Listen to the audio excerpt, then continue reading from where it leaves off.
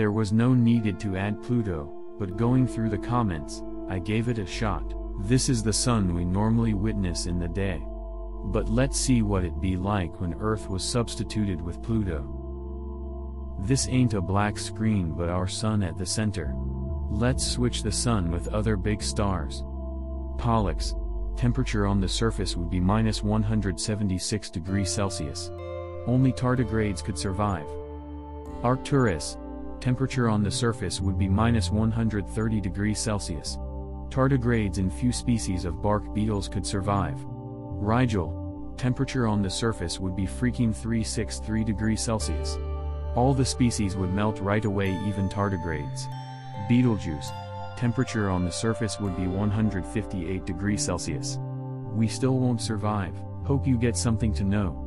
Tardigrade is a wonderful creature that can survive even in the extreme condition.